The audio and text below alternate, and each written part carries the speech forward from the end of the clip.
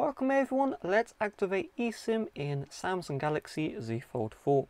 So all you do is you open up the settings app. From here you're going to find connections, then you're going to find SIM card manager. You should see the option add mobile plan. If you don't see this option, either the Z Fold 4 which was sold did not support eSIM, this can be done in some regions, or you're in a situation where you already have two SIM cards inserted. In some case the eSIM option will not show up because of that. So let's tap on the plus. You can see your phone will temporarily disconnect from SIM 2. Just tap on OK. Again, SIM 2 will not function when you are adding eSIM. Then you're going to scan carrier QR code, tap on that one, and you will need a QR code with your eSIM in it.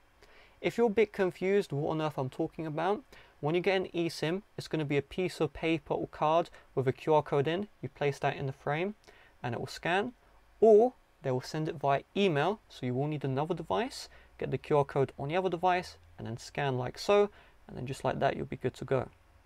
You have the option to turn on the torch if you need to. You can also select a QR code from your gallery if you don't have a second device, and you can also enter in an activation code if you need to set up eSIM manually. So with that being said, thanks for watching, see you guys later, bye bye.